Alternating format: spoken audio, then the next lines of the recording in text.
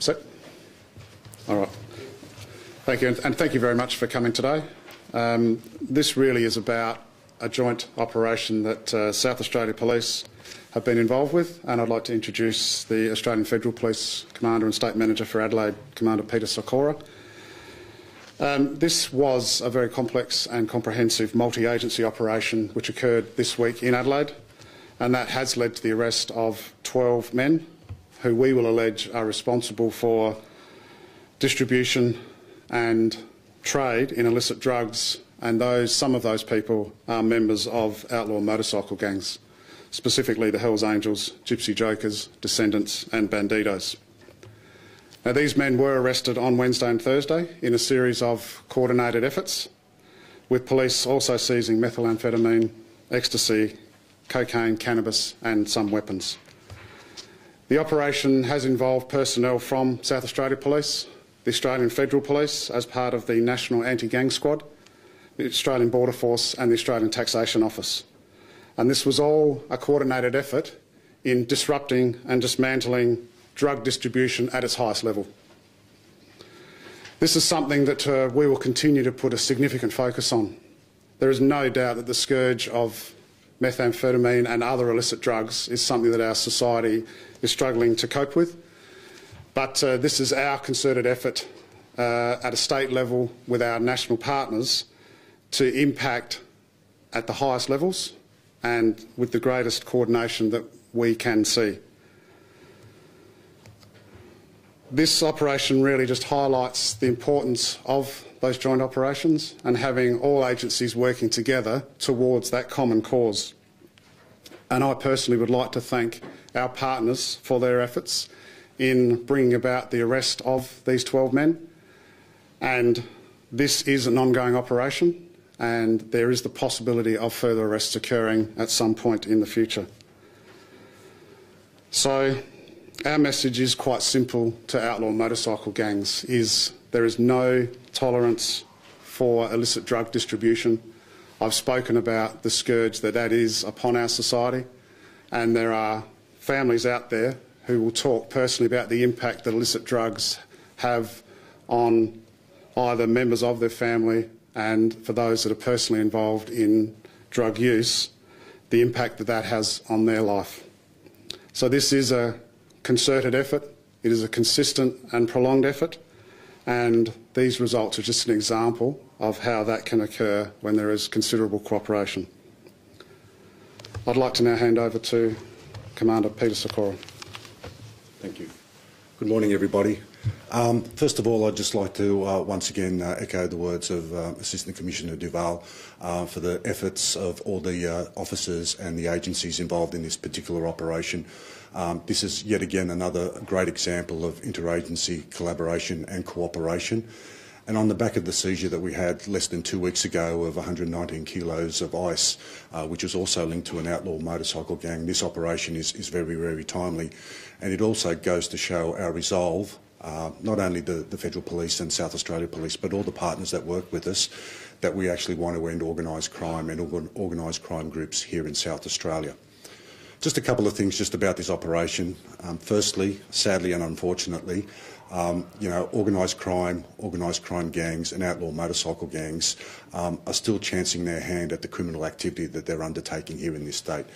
That's drug dealing, that's violence, that's dealing in arms, possessing arms, and then the hurt that comes with that and what it means to our society as well. But an operation such as this definitely makes a dent into their business model, and definitely gives us the impetus to go the next step further. And what we've seen in the last few weeks, and indeed the last few months, we've ramped it up a notch now in how we're tackling this problem, not only here in South Australia, but also nationally. Secondly and finally, I'd just like to say the resolve and determination of all the people that have worked on this, not only in the last couple of days, but in the last few weeks and the last few months as well, has been phenomenal. The cooperation and the collaboration that we see, not only between South Australia Police and the Federal Police, but the likes of Australian Border Force, the Australian Criminal Intelligence Commission, AUSTRAC, and other agencies as well, the Australian Taxation Office, is absolutely paramount in tackling this problem. This is not just a problem about narcotics and solving it with police resources. We need the resources of all our partners across the state and across the nation as well. So I really commend all those agencies involved. Also importantly, the NAGS model here in South Australia, I think you can see, you know, in the last few months, the National Anti-Gang Squad is working, and it's working very well. And with the funding extended through to 2019, this will not be the last time that we will be standing here, unfortunately. But we will send a very clear message out to outlaw motorcycle gangs and any criminal groups here in South Australia that if it's not going to be the National Anti-Gang Squad, it's going to be another arm of the police and our partners that will be targeting you in our endeavours to stop this criminal activity. Thank you. And we're happy to take questions. How tough will it be for the gangs to continue operating with such significant ways like this? I think it's very tough. I mean, this is not the end of it. This is very much about really disrupting their business model. Their business model has within it a feature of illicit drug trade, and with that comes substantial profits, but it also comes at great risk. The risk being is we will pursue you, and that pursuit could result in imprisonment. So there is obviously a fairly significant dent in their business model, yes. What's the street value of these drugs, and how does that rank in other seizures in South Australia? Well, Commander Sykora obviously mentioned the seizure last week of the methamphetamine that was seized. That was, that was a lot of drugs. We haven't put a value on this. In the media release, there are some figures on the seizures that were obtained as a result of these operations, but to have an actual value of that, no, I can't provide that at the moment. Which outlaw motorcycle gangs are involved here? Are you alleging? The ones we're alleging in this one is the Hells Angels, the Gypsy Jokers, the Descendants and the Bandidos. And in saying that, this is very much about sometimes those groups working in isolation and perhaps sometimes coming together to really pool their resources to maximise their profits. Was there evidence of that, of them working together? Yes, there is. Yes, I can't go into too much detail because the matter is before the courts, but certainly there is evidence that at points in time these groups will come together to effectively partner and do illicit drug trade. At other times they may operate independently, but as has already been mentioned, our resolve to disrupt and dismantle all of these groups is again part of this concerted effort. Do you believe the drugs were manufactured here, or were they destined for South Australian streets, or were they being made or distributed interstate? It's probably a combination of everything. Certainly these drugs would have ended up on the streets across South Australia, and there is also a chance they could have ended up interstate.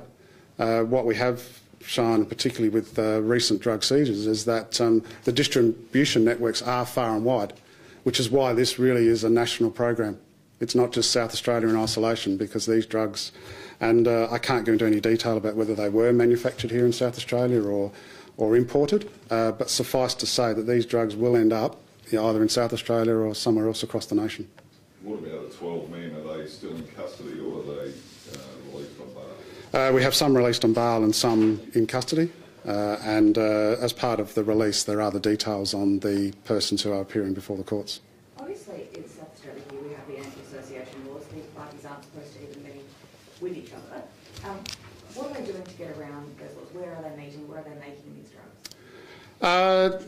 I guess they're circumventing some of the laws, but I say the laws themselves are extremely successful. We don't see outlaw motorcycle gangs congregating in public anymore.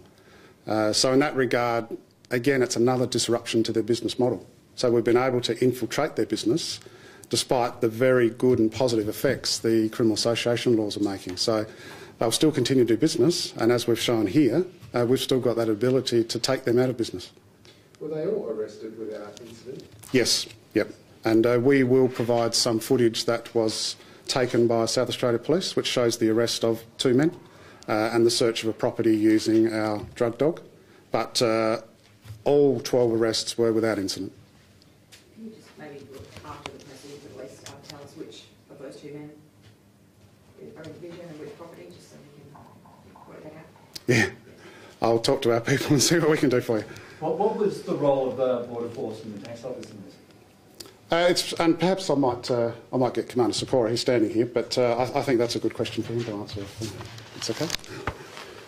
One of the things with our National Anti-Gang Squad is that not only is it made up of Federal Police and South Australia Police, but we also have people from Australian Border Force, the Australian Taxation Office, and also the Australian Criminal Intelligence as part of the task force.